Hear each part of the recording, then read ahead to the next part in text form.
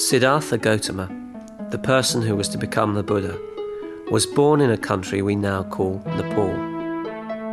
King Suddhodana, his father, was the wealthy ruler of the Shakya clan, and the young prince was brought up in great comfort and luxury. Shortly after Siddhartha was born, his father was visited by a wise man called Asita. Asita foretold that the baby prince would grow up to be either a great king, like his father, or a great holy man. Now this worried the king. He wanted Siddhartha to follow in his footsteps, to become a great ruler. He didn't want him to live a religious life.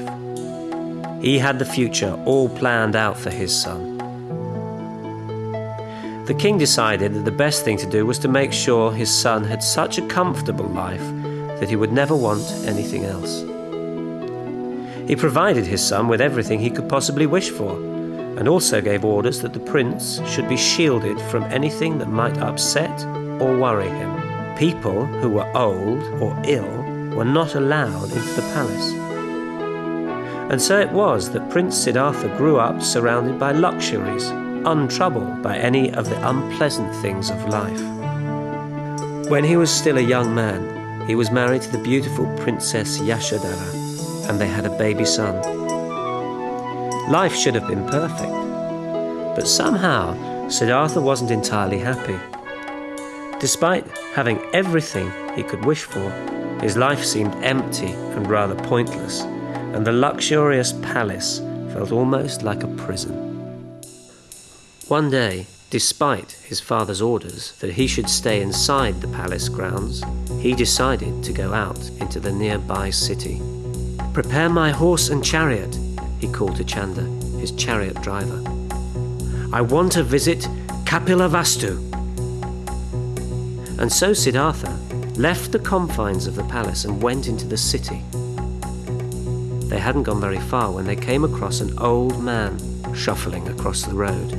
His back was bent and his eyes were dim. His hair and his teeth had fallen out, and he looked weary and frail. "Stop the chariot," called the prince. He looked at the old man. "What has happened to this man?" he asked Chanda. "Why, he's just very old," replied the chariot driver. "You may be young and healthy now, but everyone eventually grows old and loses their strength." Siddhartha was shocked. "Take me back to the palace," he said. But the prince's restlessness didn't go away, and it wasn't long before he set off again for the city.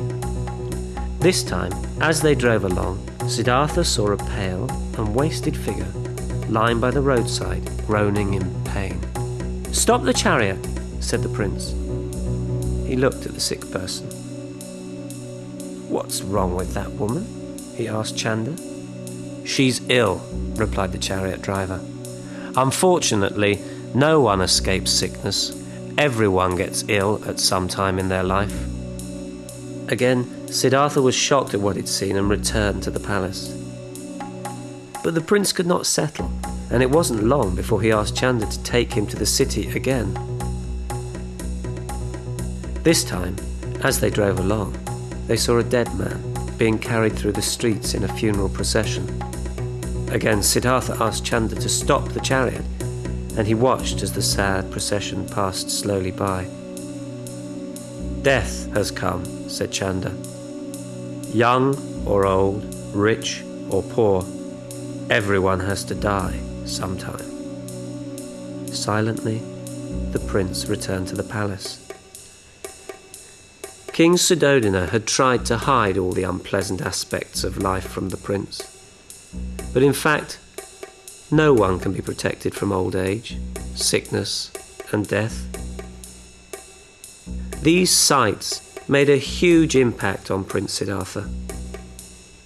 They set him thinking, and he couldn't ignore the questions they raised in his mind.